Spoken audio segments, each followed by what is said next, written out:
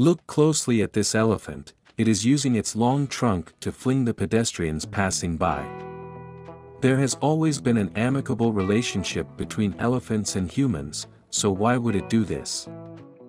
Some passers-by who know more about animal habits realize that it really seems to ask for help, so they follow it. They go to a well, which reveals that the elephant's baby has fallen into a deep pit. This is a well used to water the ground, more than 2 meters in diameter. Just enough to carry the elephant. The good thing is that the water inside is not much, not yet submerged its whole body. At this time, the baby elephant can still probe the trunk out of the water to breathe, however, in the process of falling, its head and tail were bruised. The skin above all rubbed off, looks very heartbreaking. The little guy hears its mother coming and seems to have brought helpers, so it keeps hissing for help, and the miserable voice seems to say, "Mom, help me." But this well is 6 meters deep. And the weight of the little one is close to 2 tons, so it is not so easy to pull it out. The kind-hearted people are also very anxious. At this time, many villagers gather around, and some of them propose, why not ask professionals for help? So the villagers contact an animal rescue organization, and the rescue team that received the information quickly arrives. It seems that this kind of rescue happens often in this area. They get an excavator straight away to clear the roadblock and drive to the well and dig straight in. I have to say that this is indeed a good way. The excavator can dig a long channel along the side of the well, as long as the channel is dug deep enough. The little guy can climb out along the channel itself. During the idle period, a kind person brings the salve from home and pours it directly on the wound of the little guy from above. Feeling a hint of relief, the baby elephant uses its trunk to apply the salve evenly. And then looks deeply at the kind man, as if to thank him. At this time the excavator has dug out a channel. The next step is to push down the brick wall. The little guy doesn't want to stay down there for a moment, and when it sees the excavator's shovel, it thinks it is going to save him to go out and keeps testing with its nose. At this point the driver stops working in order not to hurt it, and then starts pushing the wall. When the little guy is not so excited, inevitably, some broken bricks will fall during construction. The smart little guy in the well below also constantly adjusts, tries to avoid secondary damage. Soon the dugout channel is more and more close to the small elephant. The operator of the excavator worries about the small elephant cannot climb out. He has been expanding the hole. At this time, the small elephant is also very smart. Seeing the hole has been so close, there is hope of escape. It uses the trunk to explore the borrowed force to climb up. But during this process, due to accidentally get off some bricks, and smashes to itself. The elephant mother anxiously hisses on the side, and then the kind man above gives the little guy some medicine, like cheering it up.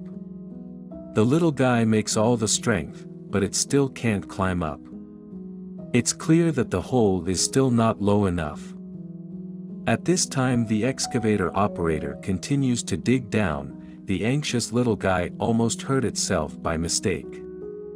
The experienced excavator operator widens the hole while the baby elephant's back is turned to him, and now the height has been level with the little guy. This time the little elephant easily climbs out, follows by the dug tunnel, does not turn back and does to its mother. The elephant mother hurriedly touches the baby elephant gently with its trunk to give it comfort. The rescuers bring a toolbox to help the baby elephant get a good bandage in order to prevent the injury from getting inflamed. After returning to nature, perhaps realizing that its child is no longer in danger, the mother elephant does not watch the bandaging process aside, but goes to the people's side with its trunk and interacts with everyone, like saying thank you. When it's the time to leave, the 2 elephants with their trunks to the crowd and rescue workers waving, has been reluctant to leave, repeatedly expressed their gratitude. In this story we are deeply infected by the maternal love of the mother elephant. It turns out that maternal love is not unique to humans, many animals also have it. That is one of the world's most selfless and moving love. And they often don't take for granted the help they receive in the face of humans. In their world, gratitude is also a mandatory course. The following story of a little monkey has also touched many people. A newborn baby monkey is accidentally trapped in a net and can't break free, while its mother is shouting anxiously. In such urgent moments, will it be able to escape? Let's go on. As the closest animals to humans, monkeys have a very high social nature. So it is common to see some monkeys running to human dwellings. And this little monkey in the picture is accidentally trapped by a net pulled up by humans. These nets are actually to block the animals from destroying the crops. However, this little monkey is inexperienced and is trapped at once. We can see that its body wrapped in a net. Several young men passing by hear the cries and immediately rescue it. In a big tree not far from the little monkey, the monkey's mother is watching its child anxiously. But there is nothing it can do about this kind of trap set by humans. A young man takes out a sickle. The little monkey is immediately frightened and begins to flip violently. Perhaps it thinks the humans are trying to hurt it, and it keeps trying to resist. But its own hands are fixed by the two young men. The family of monkeys in the tree watch the humans intently, with their hearts in their throats. Perhaps they want to gamble that if they are trying to hurt the monkeys would attack them at once. However, 10 minutes passed. The monkey family do not feel the hostility, but see that the two humans seem to be saving the little monkey. But because the delay is a bit long, and the little monkey constantly break free, resulting in these nets have been dead stuck in the little monkey's body. The young man is extremely careful. He's afraid of hurting the little monkey accidentally. In the process of rescue, the little monkey is still in a state of panic, constantly screaming, which makes the young man has to speed up in his hands. After all, if the animal is in a state of shock for a long time, it is also very unfriendly to its health condition. In a short while, the net around the neck of the little monkey is removed. And it immediately tries to escape, but is grabbed back by the young man, because its feet are still trapped in the net. The little monkey cannot understand this and thinks that the young man does not want to let itself go. It is scared and doesn't know what to do.